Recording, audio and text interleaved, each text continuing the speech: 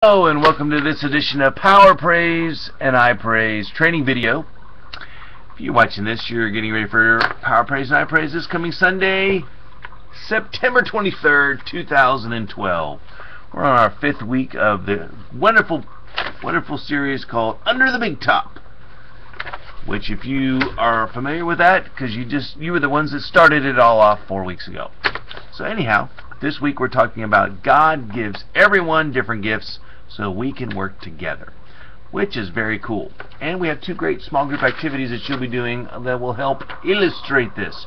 The first one is entitled The Machine, and the children will all work together to make machines with their body parts, moving parts working together.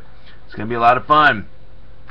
We're very excited about it. So read these. It'll give you some examples of how they'll work together to make machines, and they'll learn that working together, making sure the gifts God has given them. The second one is Gifts Scrabble.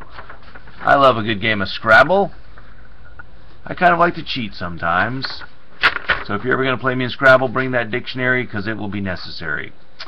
But this game of Scrabble is a little different. Every child will get a package of letters to spell out a word, except all the letters they have are exactly the same. They'll either have all A's or all B's or all C's or all D's.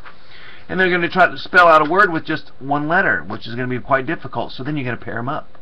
And then maybe they'll get to spell a word, but there won't be very many words because they'll just have a few choices because they only have 2 letters.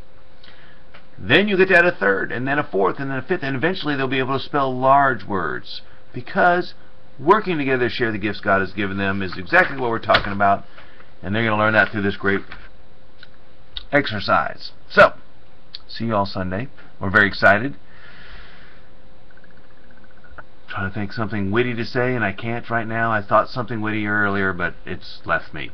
So, have a great week. See you Sunday. Don't forget to read over the material, and we'll talk to you later.